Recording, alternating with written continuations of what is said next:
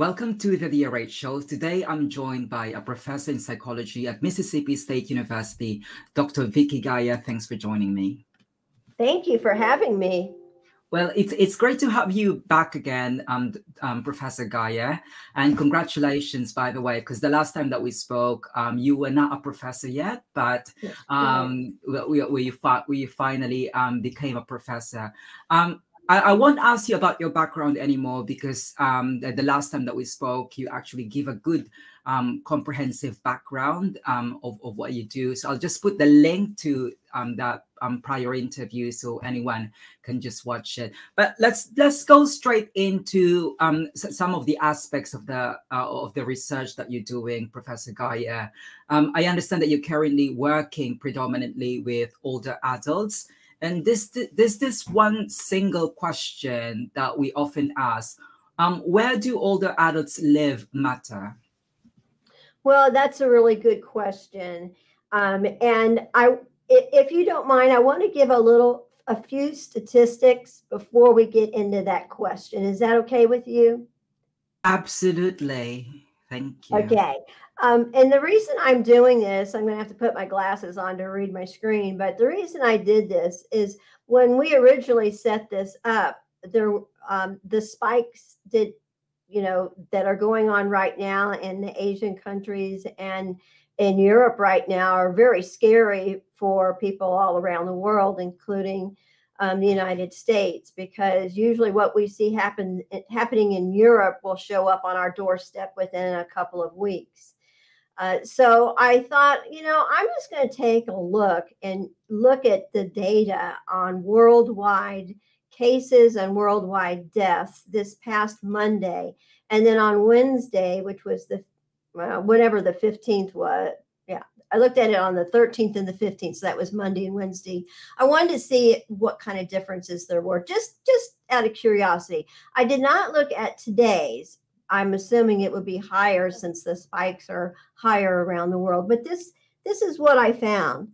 I found that on Monday, the total worldwide cases of COVID was 457 million cases.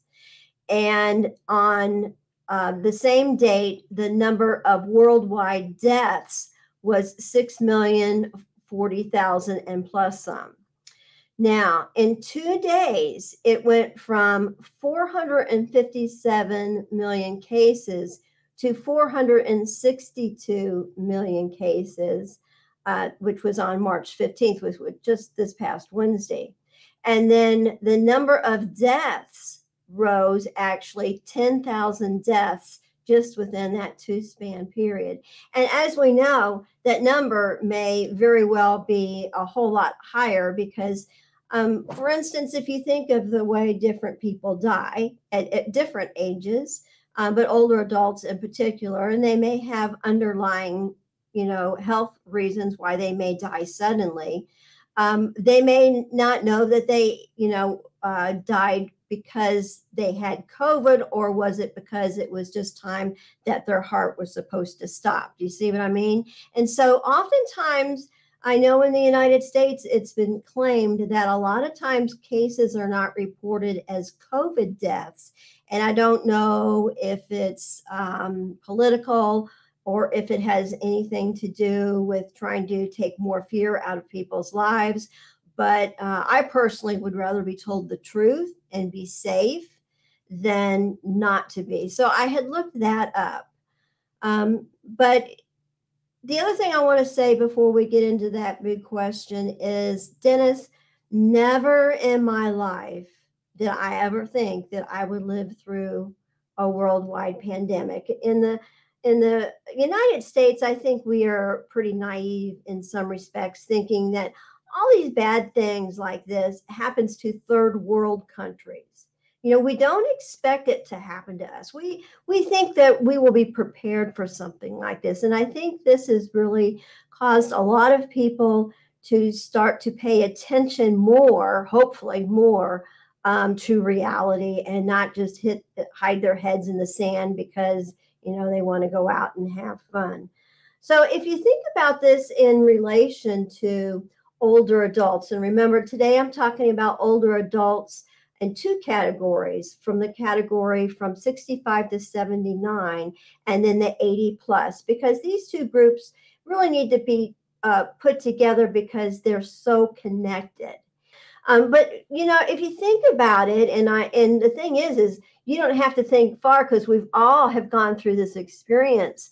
I don't know where you were or what you were doing when all of a sudden they said you have to stay in place, that there was a lockdown. Do you remember what you were doing when you heard that news that, you know, pretty much your life was going to change? Yeah, I actually remember I was volunteering at a local radio station, and I just heard that the lockdown measures were already in place, and I thought it was just going to run for about 2 weeks, but I was quite surprised because it kind of go on and on and on. And yeah, there you go. To the next thing I know, we were already at home for about a year. So like what you said, that there's really a lot of things that the pandemic has changed, not just, you know, the way we see things, like you've mentioned. It's not just, you know, like everyone has been affected, especially, you know, the way we interact with each other. You're so right. You're so right. So when this news came out, you know, that you had to stay in place and there were curfews and there were lockdowns, I really didn't know what to think. But like you, I thought, well, this is probably only going to last a few weeks, surely. And of course, in academia, all of our classes went immediately all online, which I had no problem with because I had taught online before and my other classes were hybrid. So I was very comfortable in making that transition. But you know, a lot of faculty members were not prepared because they were not online teachers. And so that was a transition for them. But with older adults, when you think about this, all of a sudden they're thinking, what do you mean I have to stay in place? I can't go out. And it depends on where they live, just how big of an impact this was. So for instance, if you are 65 and 79-year-old age range and you're retired, let's say, which by the way, most people aren't retired at 65 anymore. Many people are working, you know, up into their 80s, and if they're still healthy, working, depending on what kind of work you do. For instance, in academia, it's not unusual to have an 80-year-old professor if they are still cognitively functioning and contributing, right? So this is a great area to be in if you want to work for a long time on your choice. You don't have to, but my question is, why wouldn't you if it keeps your brain acting, right? You're still being able to think. So, but what if you're one of these lucky people that happen to be, you know, multimillionaires, and you're like, well, I worked very hard to make that money, and now I want to retire, and me and my significant other or my family, you know, we want to travel, we want to do all these things. But all of a sudden you're told, no, all those plans are on hold. You're going to stay in place. All these curfews, these lockdowns. And for these older adults who are not so fortunate and who are living on, you know, the bare minimums to get by, maybe their Social Security allows them to, you know, be comfortable, but not the same as they were back when they were working and making, you know, really good money. So you think about, how does this affect them? Well, it affects them on so many multiple levels. For instance, many older adults are very involved in a church life. And so there went their friends, their community of church on Sundays, and some denominations also meet during the week as well. And if you happen to be an older adult who lives alone, maybe your significant other, your spouse has died, this could be catastrophic if all of a sudden you're cut away from all of these things. So when we heard about this fear, or we heard about this COVID, I don't think anybody knew just how bad it was going to be until we started to hear and we started to watch the videos with the refrigerated trucks backed up to nursing homes and to hospitals, and you saw bodies on top of bodies on top of bodies in body bags. just waiting to be taken, to a place where they could be held until they could be either cremated or to be buried. I mean, so the fear started to build and to build, and this fear was real. This fear was, intense, and of course, it was very, very deadly. Those older adults who were in long-term nursing facilities were the first ones, at least in the United States, that got hit the hardest. I don't know if that was the same in the UK. Do you remember if it was the older adults that were hit first? Yes, it's pretty much the same scenario here. Okay, so then you understand what I mean. So we're watching on TV and we're watching interviews in nursing homes and in hospitals. And of course, the majority of the people are 65 or older, and a lot of them are 80 plus. And, your heart just starts breaking when you watch these stories, especially, well, not especially, either one is just as tragic. But when you're looking at the nursing home situations, you're thinking about, here these people are in a nursing home. They may be cognitively perfectly fine, but their body has kind of given out on them. So they needed too much help for their family to be able to keep them at home. And so now they're in a nursing home. Now, so maybe in this nursing home, they have learned to adjust. They've learned, because some nursing homes, especially the better ones, they have activities every day for the older adults. Well, all of a sudden this ends. All of a sudden their room has become like a prison to them. They're not allowed to leave. They may have had a roommate who has now been moved out, either because that roommate has died or because they are trying to social distance as best as they can. So now you have an older adult who may be spending all day long, in the room, like a prison, really, only seeing people coming in these like hazmat suits because they're trying to be careful, which you cannot blame them in any way, shape, or form. And basically only being able to do the basics for them, taking care of their hygiene, making sure they're fed, but not the normal everyday sit down and chat with them for a little bit. So that, is heartbreaking. And then those who don't have any relatives who were coming to visit them in the first place and only relied on those residents. You can imagine how devastating that had to have been for those people. I just can't even imagine that. So, when these mandates came out and we listened to them in our homes, at first, a lot of people, I think, may have had a little bit of a negative attitude towards it, thinking, oh, they're exaggerating, it's this, that, or the other.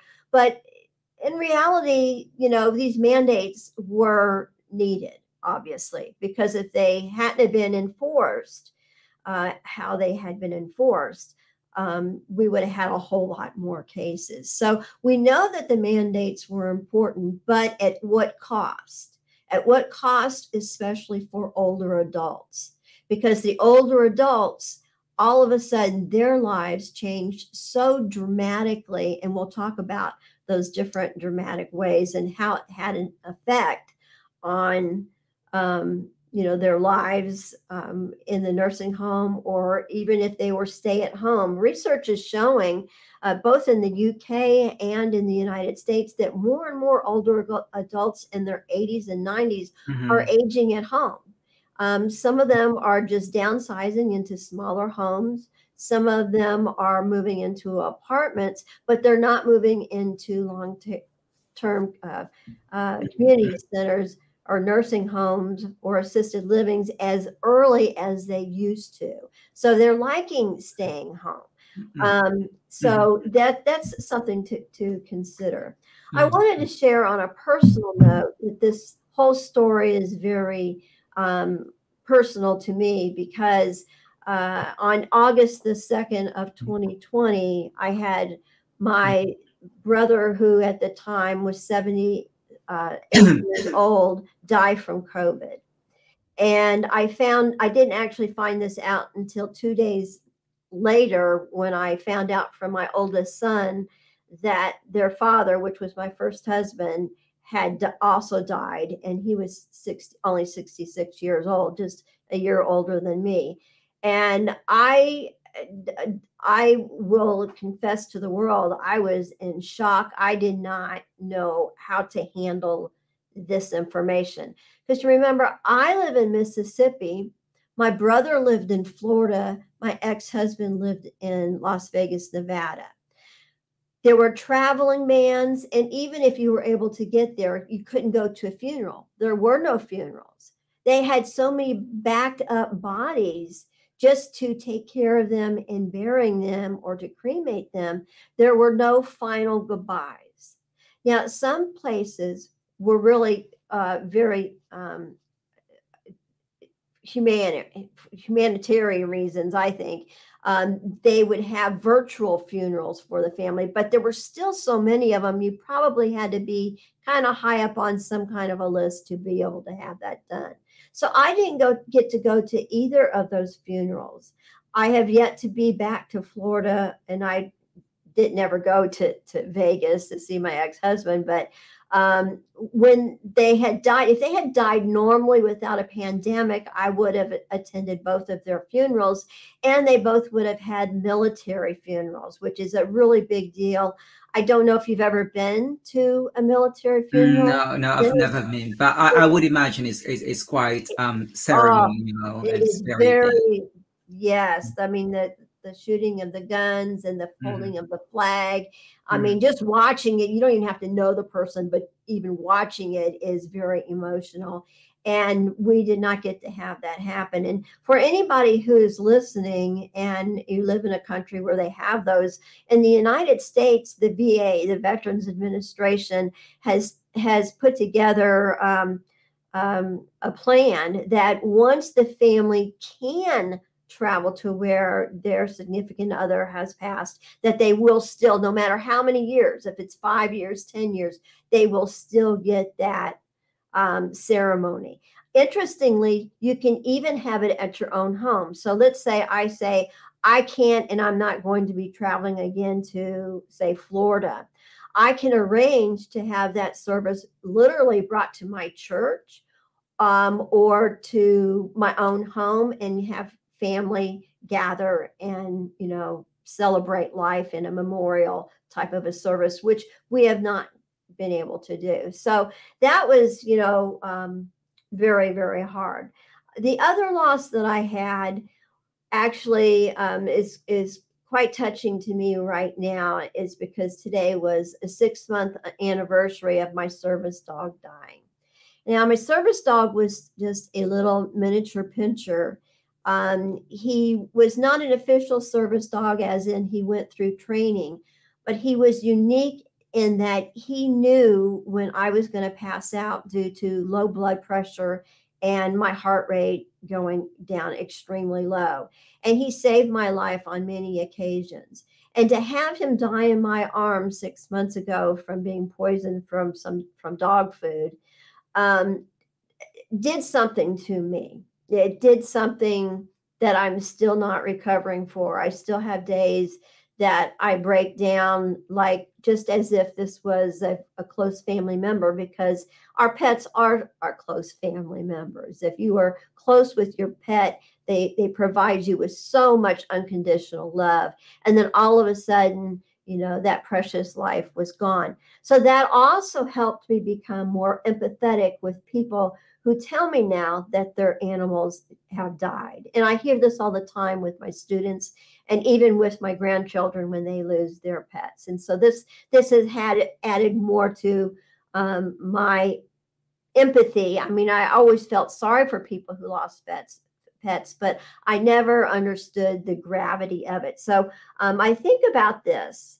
I wanted to look up specific cases, the United States, the Philippines, because that's where you grew up, and then the United Kingdom, because that's where you're living. So I looked up again on the same dates as I had looked before, but what I was looking at was total cases and deaths. In the United States, the total cases was 79.4 million. In the Philippines was 3.67 million. In the United Kingdom, it was 19.6 million. In the deaths, the United States was 966,000, Philippines 57,441, and deaths 163,000. And so that, those, looking at the different countries and seeing, making it really real to me, how many people have died in so many different countries. And it's made me interested in doing a little more research on other countries to see how much they have suffered. Yeah. So then when I was looking at statistics, I thought, you know what, I want to look at one more thing, and that's how many older adults do people have in these countries. And what I found was over 50 million senior citizens live in the United States, making up 16.5% of the population. And in the United Kingdom, it said that between 21 and 2022, you're going to have a rise in 1.6% of the population. And so that's the highest that, they have ever experienced. So it's not just us. Sometimes, people in the United States think the world kind of evolves around us and we don't so much look outside. Now this is making it more real and saying the world is aging. It's not just the United States, right? We have to quit being so egocentric and thinking the world evolves around us. So you asked me earlier, where older adults live and why it matters. And of course, it matters a lot when it comes to this pandemic. The majority, like I said, of older adults are now living at home if they physically can, with a significant other, but many of them are actually living on their own. Some of them live with extended families, with sons and daughters and grandchildren. So you have intergenerational living within a household. And like I mentioned, there are some that are living alone. And when it gets to the point where they can't do that, oftentimes they will move into what we call assisted living, which is a really nice opportunity if you have the money to do it. Assisted living, you oftentimes will have a small apartment, or depending on the community and how much money you have, you may have a very small house, but you have the freedom to choose if you want to eat at home or if you want to eat with the community. So you have an option to be around other people when you want to be around other people, and to be alone when you don't want to be alone. I was just going to say, because obviously that that level of interaction is really important, because it's not just it's not just the deaths and the physical aspects, but it's also more about the loneliness. So I was just wondering, because you've clearly illustrated how how we have been affected, not just on an individual level, but also on a community level. Would you also say that loneliness also translates into that kind of, different levels within individual, group, and community? I'm talking in particular about isolation. Yes, and I'm going to actually be talking quite a bit about loneliness, so I'm glad that you brought that up. During all those times that people were being separated, of course, one of the first things that happens when you're separated, because we are human beings and we're not meant to be separated from people for long periods of time. Matter of fact, research shows that oftentimes people who live in isolation die earlier deaths because of that, and because of the loneliness sets off other psychological factors, which of course, yes, the loneliness factor in living alone all by yourself is really hard. But it's not just those that are living alone, it's also those that have a significant other with them, because you would think having another person with you would take away that loneliness, but there's so much more to your life than just one other person, usually, right? Usually there's more to your life than just one other person. There's family, extended family, there's friends. In my case, there were my students. I miss my students dearly. There's church organizations, there's senior centers where they have all kinds of activities and dances and, group trips, short trips, around the state and sometimes even longer. So all of a sudden, when you're cut off from that, you can just think how loneliness has made a very big impact. And it is just the beginning springboard of so many psychological disorders that older adults and younger too, in addition to early deaths, you can actually die, from loneliness, because that pain, I have learned, from loneliness is actually felt in your brain in the same place where you feel physical pain. So if somebody is like, I don't quite understand what the pain feels like when you feel lonely, then think about when you have suffered any other kind of pain, whether it's physical or emotional pain. Pain is pain. And that's affecting our cognitive functioning, because when you think about it, if you are extremely lonely, going through depression, you're having anxiety, all of these things are going on, your life is not going to be the same, even if you're trying to follow the everyday routine that you've set in place. Loneliness with older adults often can be triggered by not being able to see people that you wouldn't maybe normally think of. And if you know older adults, you'll know what I'm talking about. Oftentimes, older adults look forward to going to their doctors. And when I was younger, I used to think, you've got to be kidding me. The last place I want to go to is the doctors. But if you live alone and you go to your doctor and you have a good doctor and you have good nurses and people that work there, they are very good with older adults. They know that, especially if they know that they're living alone, they know that touch is so important. So think about what the change is, going to your doctors, and some older adults have to go several times a year for checkups. I have to go several times a year due to my heart and other issues. And during this pandemic, I have found that I went home and laughed a little bit because I probably talked their ears off, because I was what I call face hungry.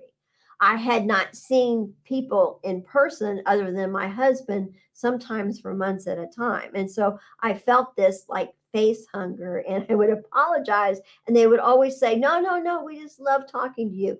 Well, whether they did or not, how grateful that made me feel to be able to do that. So even thinking of that, is amazing.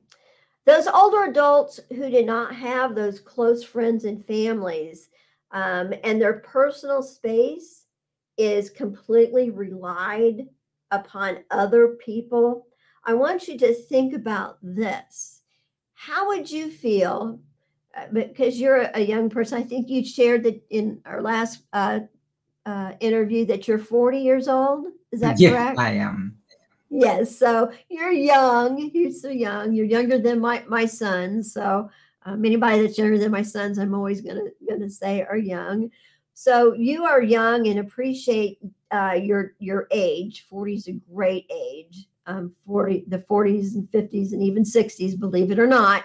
That so far I'm experiencing that they have been really great. But if you don't have personal contacts and you're kind of alone in all of your safe zone, meaning people who are going to be bringing items to your house because you cannot go out, you're depending completely on other people.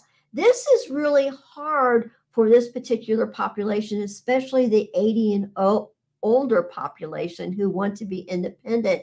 And this is because, and even the 65 to 79-year-olds, because we have grown up in the Western world as being told from day one that we need to be independent. We don't want to be dependent on anybody else.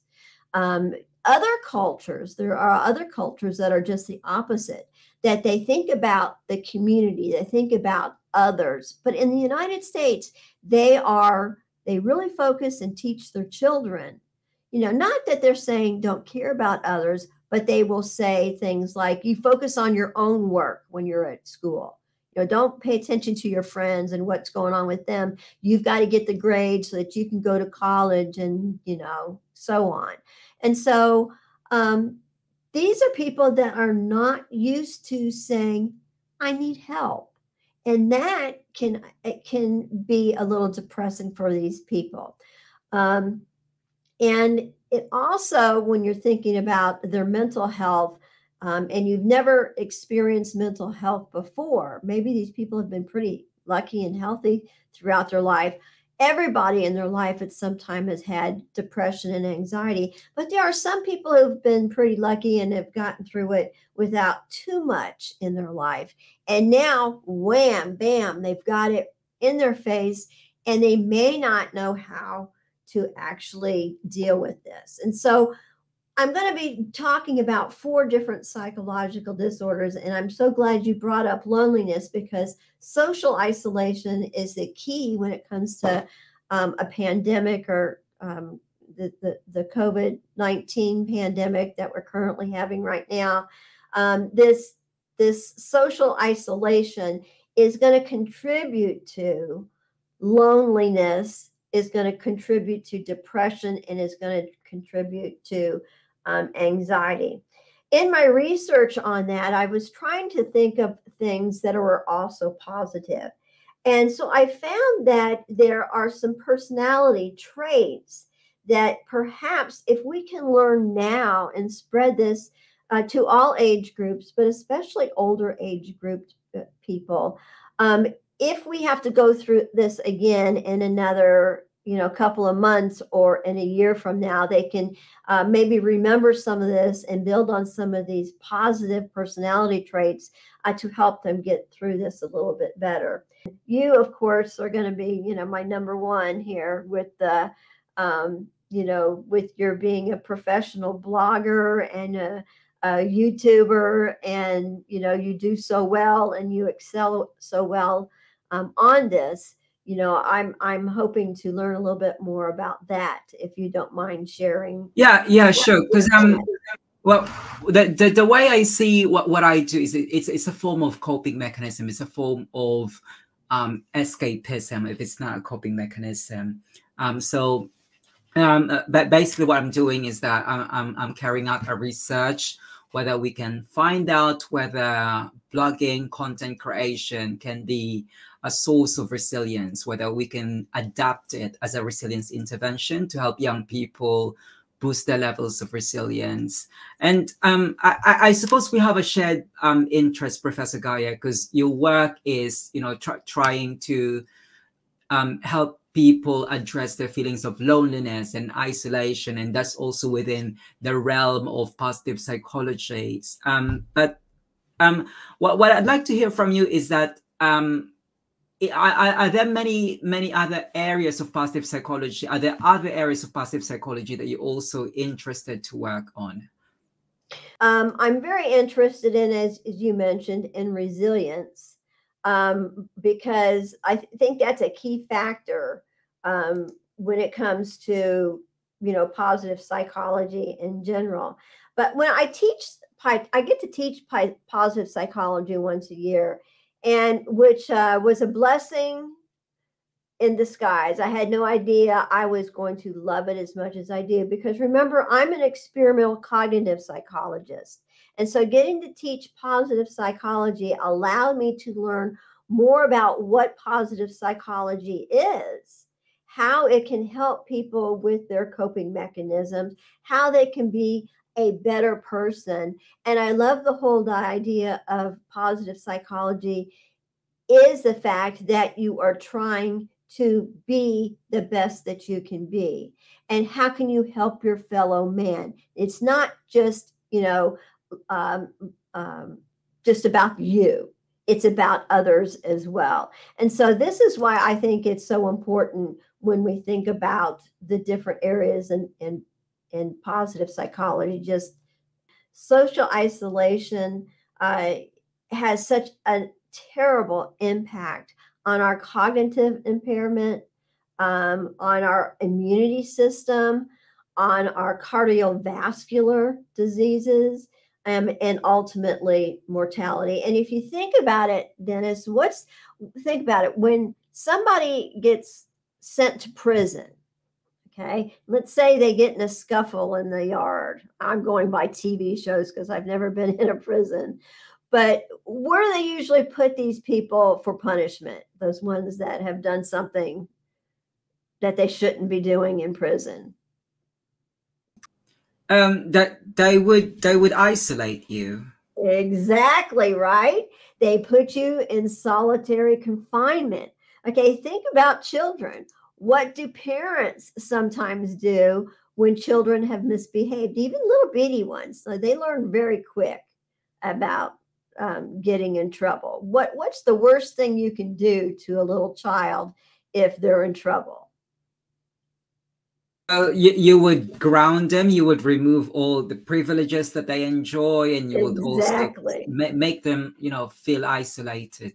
You're making them feel isolated. You're taking away their freedom. You might be putting their little noses in the corner. That's very popular, because you're not causing harm. And depending on the age, you're supposed to go by a time frame. Like if they're 2 or 3 years old, you don't leave them there for 15 minutes or a half an hour. You do it for like 2 or 3 minutes and they get the drift.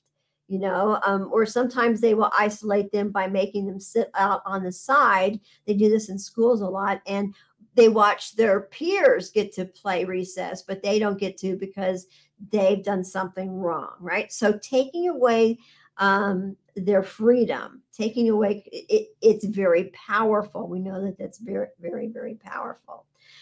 So social isolation has so many effects.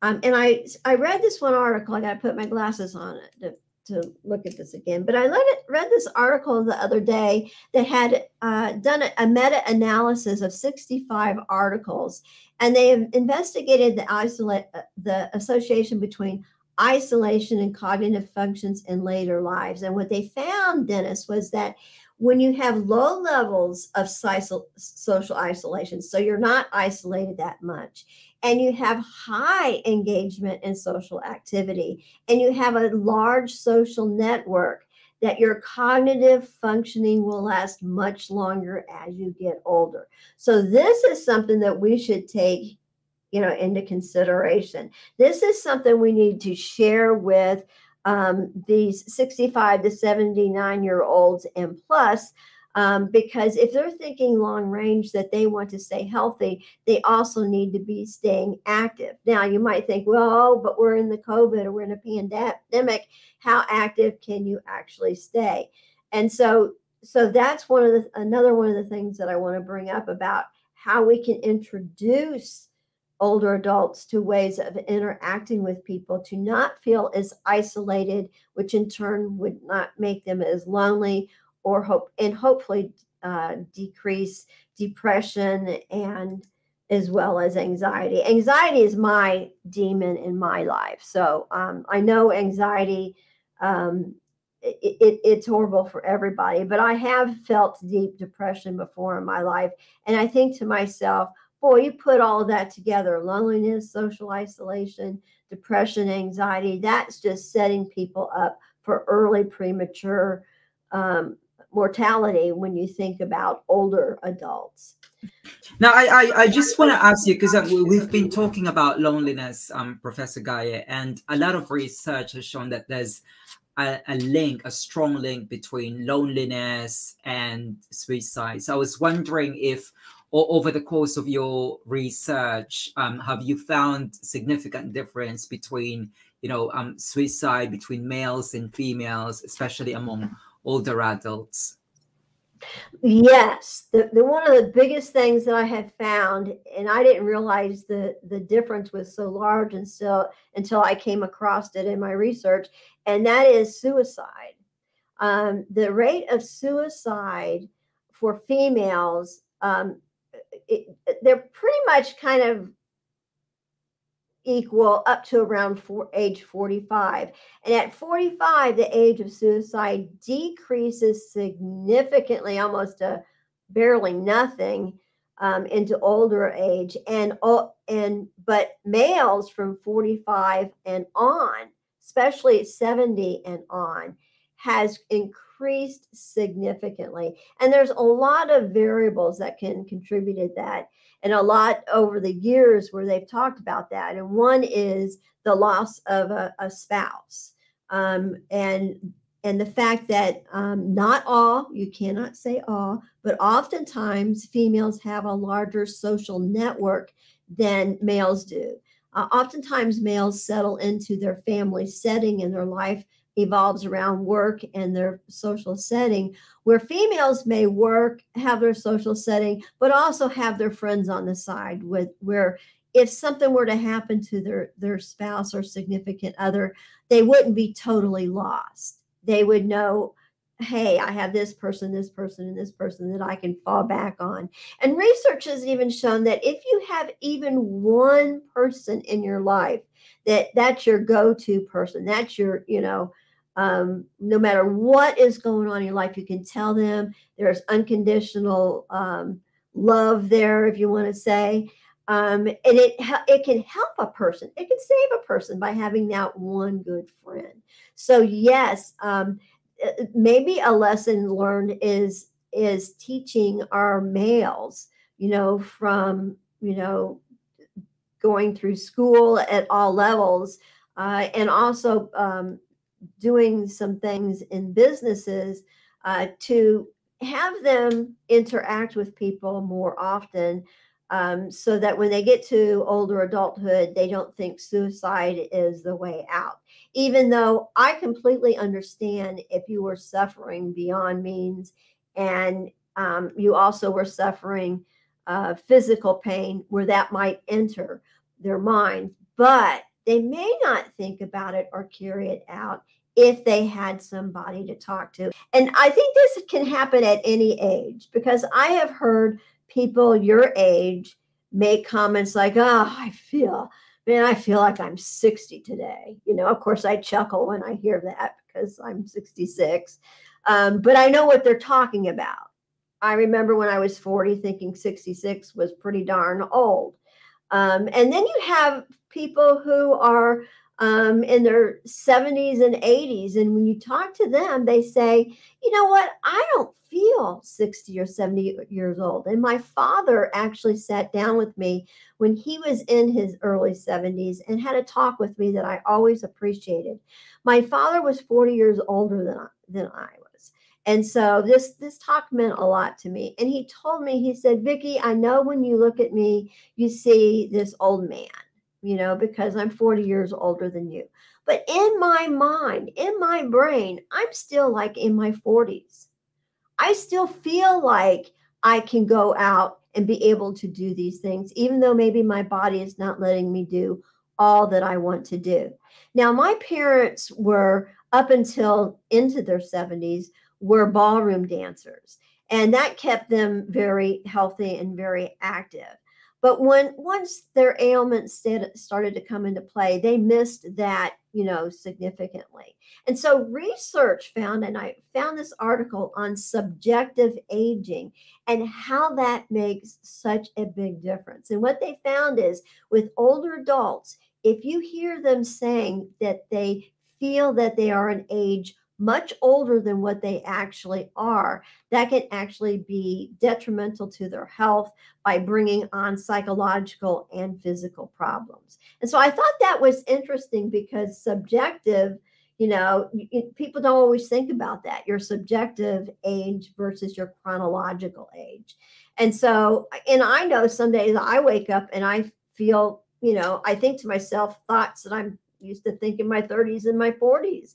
And then sometimes I have to stop and think, well, I can't quite do that right now because of a health issue, or especially right now, I can't do anything because of fear of getting a worse case of COVID. But that's something to keep in mind, with research, is to throw that when I'm doing research on older adults, throw that, how old do you really feel versus what your chronological age is. I was just going to ask you, Professor Gier, let's talk something more exciting. What about looking for relationships, in particular online relationship as an adult? Yes, that's a very good question. Again, this is when people need to have a talk with the children of these older adults, because sometimes when older adults lose their significant other, whether it's through death or divorce, sometimes their children are a little leery of their older adults seeking out a companion, right? They think you're too old to be going out there looking for somebody. What are you doing? Go to church and find somebody. That's what, when I got divorced, and this was when I was, we got to think, when I was 48. Actually, it was when I was right at 50. My kids would tell me, why are you looking online? Because that's when online, you could go online and you didn't have to pay for it back then. AOL had this site called love@aol.com, and you could basically put up a picture with a little blog of yourself and a contact information, and you would have like an email connection. And that's actually how my husband and I met. And we on November the 15th we'll be married.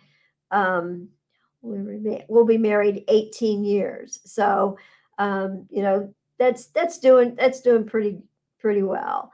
Where do we gotta think? No, I'm lying. It's going to be 19 years because we got married in 22. We met in 2000 and we got married in 2003. So that's right. So I'm getting close to that 20-year marriage. But I told them, I said, what am I supposed to do? Walk into a bookstore and pick up a book and just sit there and watch guys walk by and then, kick up a conversation? I said, how does that differ than you going into a bar, looking for somebody? Now, I'm not going to be a barfly and go looking for somebody. I'm going to be a lot safer, and I'm going to be checking people out online before I even meet them.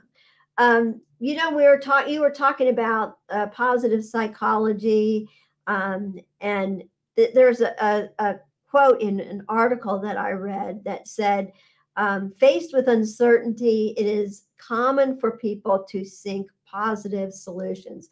And this, in the nutshell, is kind of what positive psychology is really about, right? It's looking for the positive in things instead of looking for the negative. And so in this one article, they gave 9 different areas that for of all ages is interesting to look about and to reflect upon. But if you have people in your life who are older, 65 and older, and 80 and older as well, this may be something you would want to reflect with them. And this is what they found. Number one thing was meaning in life. They found that if you report that your life is meaningful. And so Dennis, when I say that to you, is your life meaningful? What would you say makes your life meaningful right now, currently in your life? Well, I would say my family and my husband. Those are the things that are really important to me. That's good. And you know what? You should add what you're doing. What you are doing with your YouTube show, because I watched many of your YouTube shows, you are helping so many people. You may, hopefully, by looking at the numbers that people watch, how many people you are helping on so many levels and on so many interesting topics. And so, sometimes I don't think that we think about the things that we do in our lives that are meaningful. And people, when they ask us what's meaningful in our lives, of course, we think personal relationships. So you think family, whether is a spouse or if it's extended family, maybe very close friends. What gives meaning for me in my life right now is one, getting to do these YouTube shows with you. This has brought great joy to my life. Thank you very much. In addition to that, teaching and being with young people and being able to share as much as I can about my life and mistakes I have made in my life to help them not make the same mistakes, and to provide a forum in a setting for them to be able to come and get mentoring and help with me, because I will stick with them through their academic process. So if they're continuing on to a master's or PhD program, they know that they can always count back on Guy, or they can always call back and say, hey, this is happening. What do I do? And so that kind of thing is giving me great meaning in life. And even through COVID, thank goodness I still have my students, even though they're online, I have that. But when you think about the role coping plays with stress and trauma and all the things that are going on in life, meaning in life can actually buffer what we're going through with COVID. So if we stop back and we think to ourselves, what is meaningful in life, and we think of the good things, it often can help us sort of forget what's going on, around us in the negative. The second, which is something that a term you have brought up already, and that's coping. And we have found through research that if you have positive coping skills instead of negative coping skills. So for instance, if I were to ask you, and I don't mean you personally, I mean people in general, what are a couple of negative coping skills that people use to escape? What would you say? Alcoholism and addiction, and also being engaged in unhealthy relationships. Very good. Now, I might also add, in my past experience with people, is some risk-taking behaviors, right? Doing things that people shouldn't be doing, and they do it anyway and have negative consequences the rest of their lives. So we have found that if you have positive coping skills, the more positive your coping skills are, they are saying the less stressed you're going to be, the less anxious you're going to be, and the less depressed. So that's something for people to look into. The third, I really liked this one, is self-compassion. And I don't think people do that for themselves. So many people are looking after other people that they don't stop and think, what are my needs? What do I need to hear from myself? So sometimes you need to, you're not crazy if you talk to yourself. When I'm at home, I carry on conversations with myself when I'm all alone, and that's perfectly fine. I have no problem with me doing that. And nobody should. You should be able to talk out loud. Sometimes even verbalizing something out loud, which if you've ever been in counseling, that's pretty much what you're doing in counseling. A counselor isn't there to solve your problems. They're there to get you to talk about it, right? So if you're verbalizing these things, that's going to help. So they're saying that you should actually tell yourself with self-compassion. You need to, if you have self-compassion, it's going to help people face their daily stresses a whole lot better. It's going to help them reduce illness, more, not so much illness, but ill-being, I guess they call it, and promote more well-being. So you need to have self-compassion so you then can have compassion for others. The fourth is probably a no-brainer. That's courage to get through COVID-19. And they found that in the area of COVID, research on COVID, they found that when people have shown kindness to other people, for instance, if you are able to connect with an older adult, even though maybe it's through the internet or, when they're allowing them, and they're allowing people to go into nursing homes now, but when the lockdown comes in, you got to think then, how can I keep communicating with these people I've made relationships with?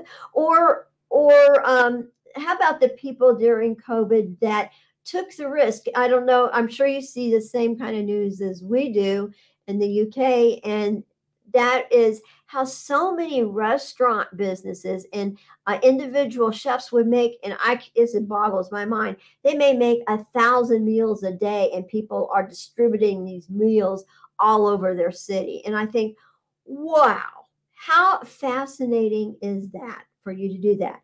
Why? Because you are risking your life. If you are one of these people who are delivering the meals, you could be risking your life by catching the virus. But these people are thinking beyond themselves. They have the courage, and they say courage plays a special role during crisis. So I think that's a good one.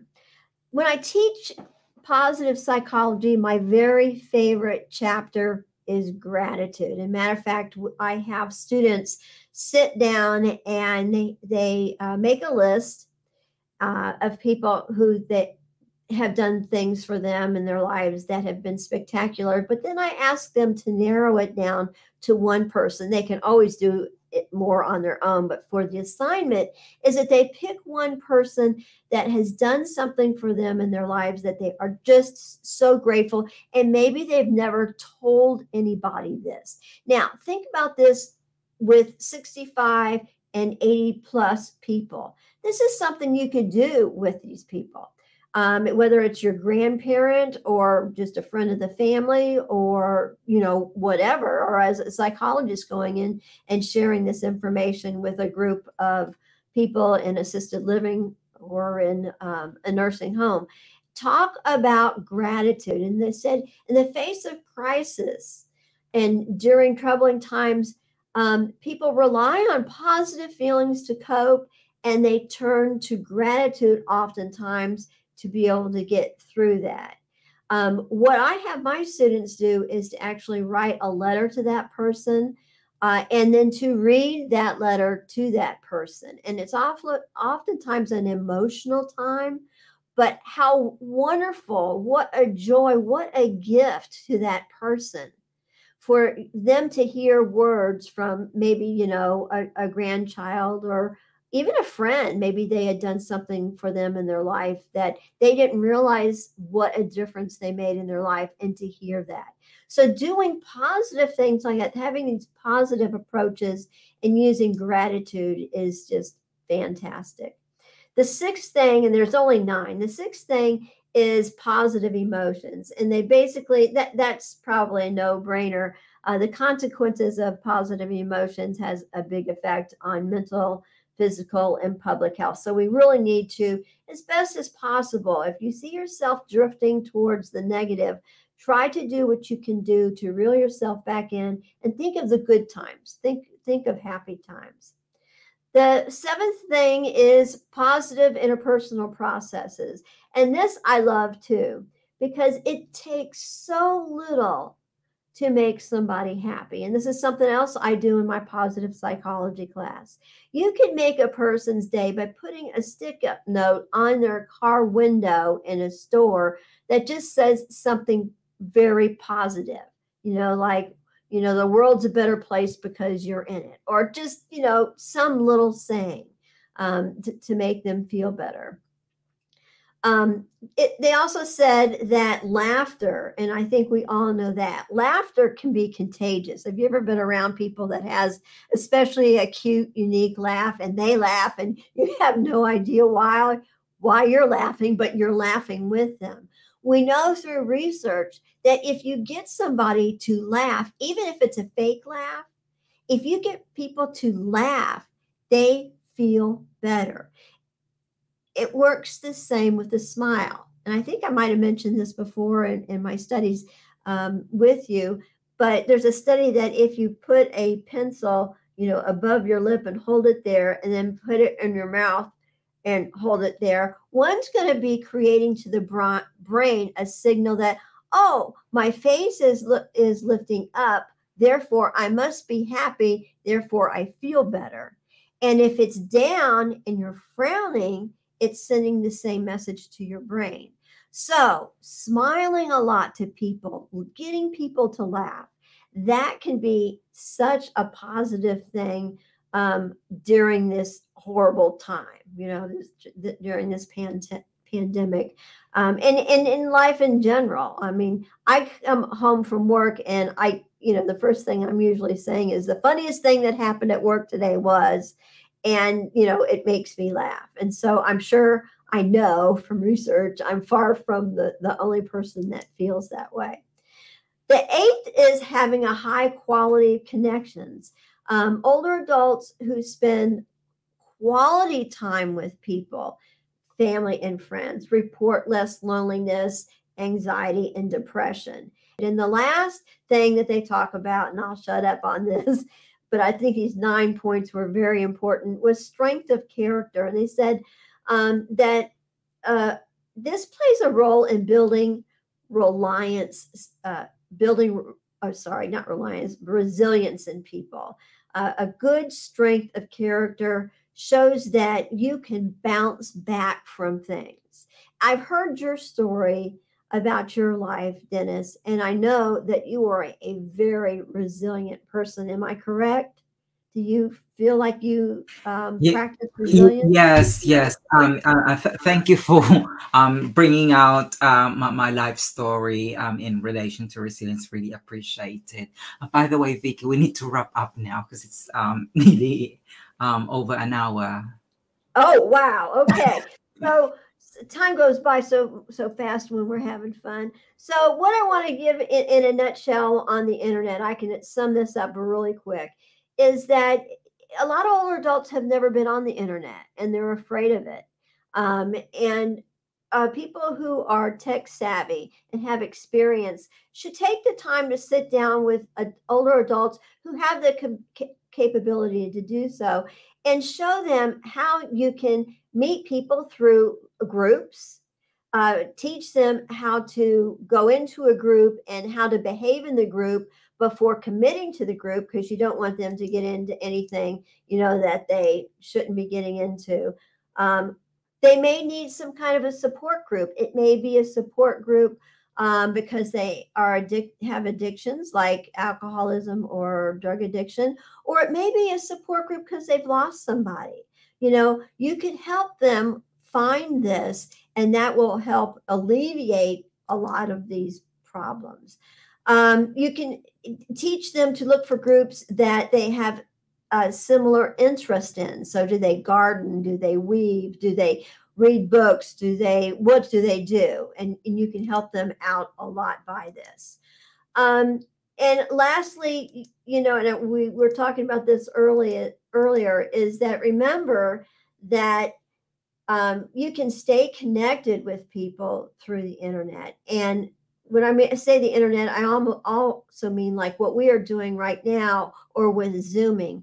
Zooming has brought so much less loneliness to my life, and I know it can with other people as well. So my last words I want to say to people is to celebrate each step becoming more connected with your fellow mankind. And that's what I have for you today. Thank you. That's very kind. Now, I just because we're already wrapping up, Vicki, it's really a pleasure hearing about your research and how it intersects with other areas of positive psychology and developmental psychology. But tell us what else is in the pipeline, and again, remind us how to get in touch with you. What platforms can we get in touch with you at? Okay. Well, first of all, the best way to contact me is through my email. And my email is vsg16@msstate.edu. And I'm happy to respond to emails. I love getting emails. That's part of one way I battle loneliness. So, and I love talking about anything psychology. So, and if you have ideas on research, feel free to send ideas on research. So that's one way to get a hold of me. What I've got in the loop right now, as you as you know, is I'm conducting research on the effects of COVID on students at different levels, academic performance, as well as their social, their psychological well-being. And why this is so important is, if you think about this, Dennis, if you are you were a junior or senior in high school when this pandemic broke out, which two of my grandchildren were, and now you are a freshman or sophomore in college, you may be suffering from some psychological issues, such as the imposter syndrome, such as fear of failure, and not believing in yourself as much as you would have if you had the traditional teaching, in school face to face. Instead, they had to switch to an online platform. Some students thrived in the online platform, some did not. And so I'm interested in all the ages, because the age they were going through those first 2 years can have a detrimental effect on when they are juniors and seniors in college, and then again in their PhD programs. One of my predictions in the PhD programs, if they do not have great mentoring in those first 2 years, they were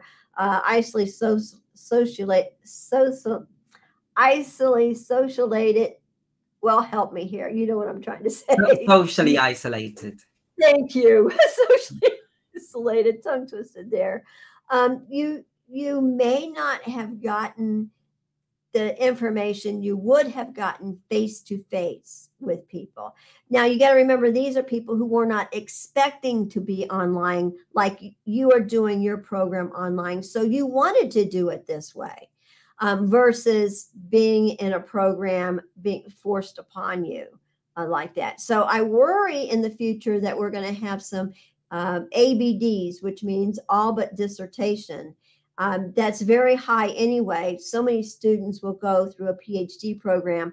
All they have to do is do their dissertation, defend it, and they're done. And yet they don't do it. And it's for a multitude of reasons. But I could see the imposter syndrome and fear of failure cropping in there. So I'm really trying to find out the big picture of this and how we can be better prepared for the next pandemic that we experience, to help the students who are especially first generation low income, or who are minority students in their country in colleges, to help them be able to get through this terrible time. Absolutely. Well, it's a pleasure having you here on the DRH show, Professor Vicki Gier. And as usual, thank you for sharing to us your experience and also your expertise. Thank you. Thank you so much, Dennis, for having me. I appreciate it so much.